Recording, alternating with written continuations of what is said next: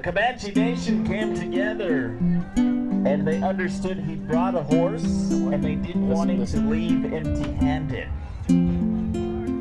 So our chairman, Wallace Coffey, was standing there, takes $500 out of his pocket and says, this is, you know, I know it doesn't pay for your horse, but we want you to leave with something because you brought your horse. Well, the rodeo committee was standing by and they say, we're going to match the chairman's offer. They give him another $500. Then we have one of our Comanche members, Leon McCumber. He says, I'm not going to let him take his trailer back empty. We can't let this cowboy bring a horse and not take one home. Out of his own herd, he donated a 2-year-old colt to this cowboy. Comanche Nation, I can do nothing but brag about you and how you treat the INFR contestants.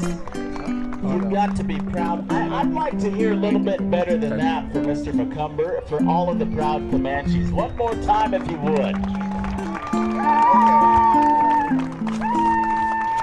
Now listen to this, it gets more interesting.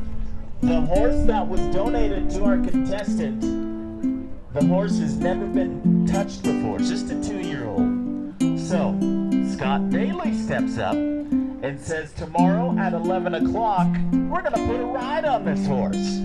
So Scott Daly is going to put together another presentation. We're going to set up the corral at 11 o'clock. We're going to put the first ride on this horse and send him home. At least he's been saddled and ridden once.